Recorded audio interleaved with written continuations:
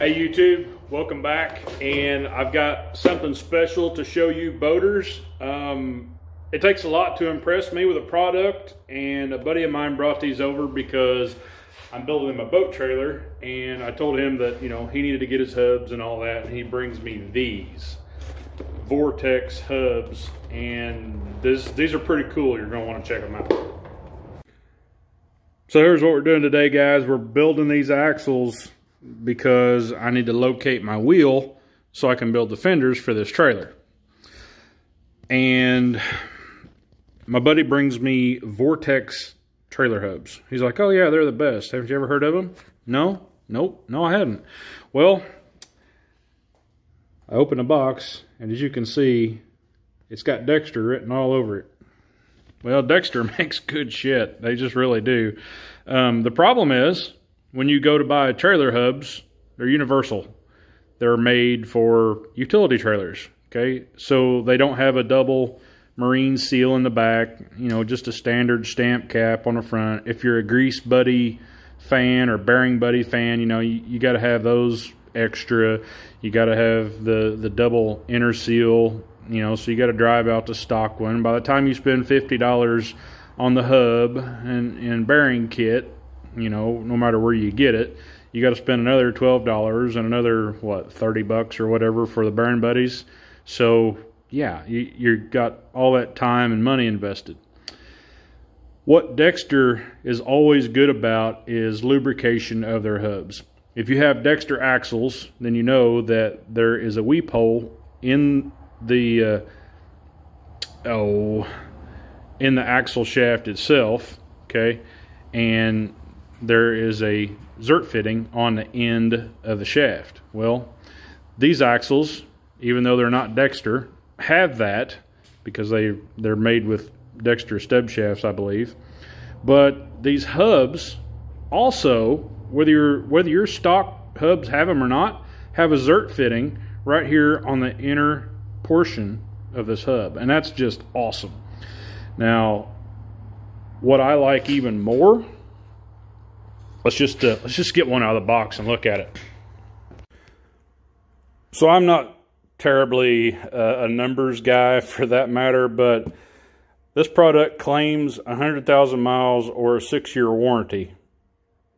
That's impressive. It's got Lucas oil in it. Okay, I like Lucas. They make great stuff. The kit also includes, you know, all your bearings, seals, removable dust cap, a spare cotter key, and lug nuts. So it's pretty awesome. I mean, it really is. Now, this one that we have here is for 3/4 ton, or I'm sorry, a 3,500 pound axle. So 1 1/16 on the outer, 1 3/8 on the inner, and 1 0.71 or 1 3/4 inner bearing seal. So you can see, packed with marine grease, all ready to go. This inner, I'm not 100% sure. I looked, I didn't find any literature on it, but it has a pressed on plastic cap, okay? Now your inner seal is in there normal, but the inner portion of the hub has a plastic cap, and there's a groove ring around there that keeps that in place. Once you start putting grease on there, if you're like me, you overdo it. Yeah, guilty, okay? So, you know, maybe 5 or 6 shots is good, but you say you put a dozen because you're not quite sure if the grease gun's working or whatever. Well, the #1 failure at that point is going to be your inner seal, because it's just pressed in. And if that seal doesn't allow grease to come out, and it doesn't allow air pockets or whatever in there to come out, then once this heats up and that grease begins to expand a little bit, it just pushes the seal out. So this cap, being a snap-on fixture, is meant to stay on the hub when you assemble it, and it is meant to hold that inner seal in position just a little bit longer, and that's a big deal. So another thing that sets this hub apart from standard hubs is this right here. Now, I know why you're a Bearing Buddy fan, so you can have that Zerk fitting. I get it. I am.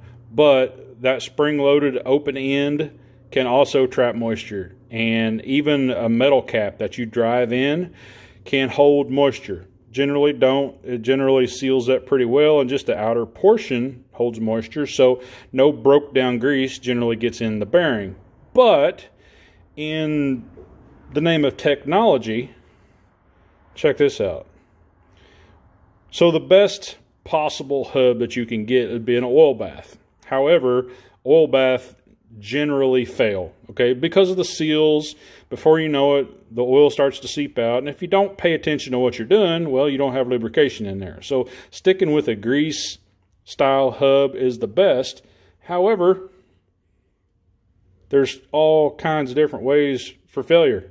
Now, the only thing I don't like about this is it is plastic. Now, it is a very heavy plastic, but as you can see, it has a high quality O-ring on there designed for petroleum products, and this is a threaded cap. So a large, where's my adjustable at? So pretty much a large adjustable. Okay, just to snug it down. Don't tighten it. I mean, a little overhand tight's enough. But so to wrap it up, this product is actually brought to you by Tie Down. You know, high quality marine parts for your boat trailer, things of that nature, and all trailers for that matter. It's called a Vortex hub, and I'm sure it comes in a couple sizes. The ones I have here today are for 3,500 pounds, but I'm sure they make other ones as well. But even though it says Tie Down and Vortex on it, and it's got Lucas grease in it, the Dexter emblem is all over this product. So, hey, I like all of those name brands, and I like all the ingenuity that has went into this product. And even though I've not even driven it down the road yet, I'm going to recommend it because it's that good. So check them out. I guarantee you this is going to save your butt, whether you appreciate it or not. Every time you pull in the driveway, well, hey, you made another trip and another week that you didn't have to maintenance your trailer hub, right? So we all know how that goes.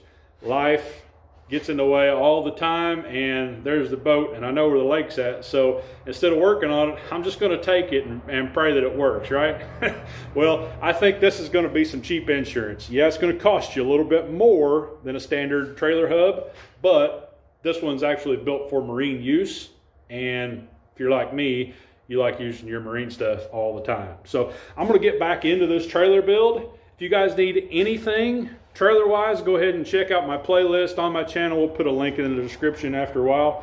And yeah, fabrication, boat builds, trailer builds, wiring, okay, trailer maintenance, and maybe some more stuff coming real soon. So don't forget to like and subscribe, ring that bell, and yeah, man, be safe out there. We'll see you on the water.